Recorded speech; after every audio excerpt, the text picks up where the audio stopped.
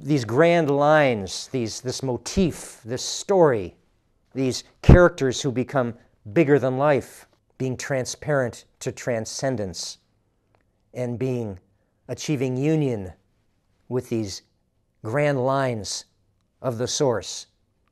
This personality, this pattern, this image, this symbolic richness that artists, of course, channel through their art and through their dance and through their songs and their stories and their films. And all of us, that's the message of the Hour of the Shaman. All of our job is to live in front of others. That's all. Be a natural man, a natural woman, like this girl with this wonderful name, Rose of Sharon was her name.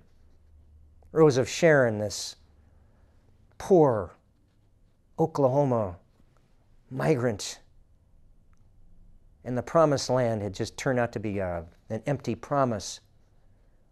Suddenly, in that barn, in this deluge, she promoted herself. She became a goddess, just like the girl on the dance floor.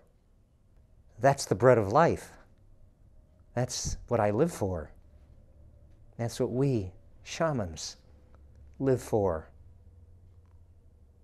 Those extraordinary unions with the source, where out of this chaos and out of these minutiae of everyday living, vivid clarity emerges.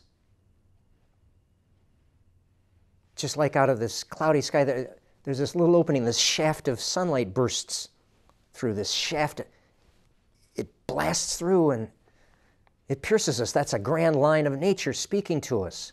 When Don Juan, the shaman with Carlos, his apprentice, and Don Juan kept talking about the ordinary people in this ordinary world, all we see is the surface.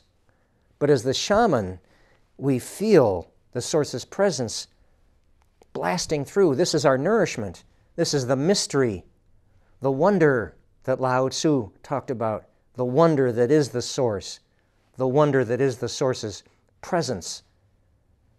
That wonder of that moment with the girl and her mother, and then nursing this dying man.